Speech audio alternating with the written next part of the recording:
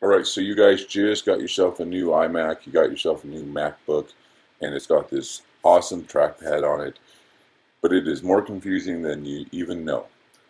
There are an enormous amount of gestures that you can do on these things, and they are an important part of using the Mac. So this is going to be one of the shortest instructional videos, tutorials, whatever you want to call it, that I put out, because it is strictly going to be homework for you. So I am simply going to show you where you go to learn them all. And this really depends on which machine you have, on which gestures will be available to you. So simply, you're going to go all the way up to the little Apple icon in the top left-hand corner. And when you click on that, you'll see where it says System Preferences. So we're going to click on that one.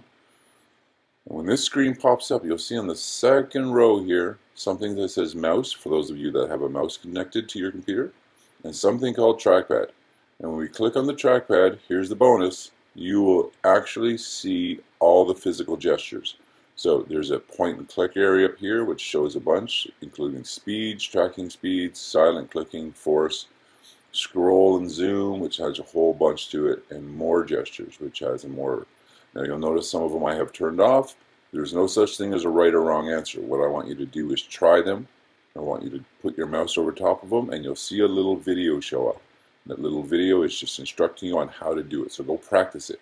Figure out if this is a gesture that you would use. If you do use it, or think you will use it, this is a great one to leave on.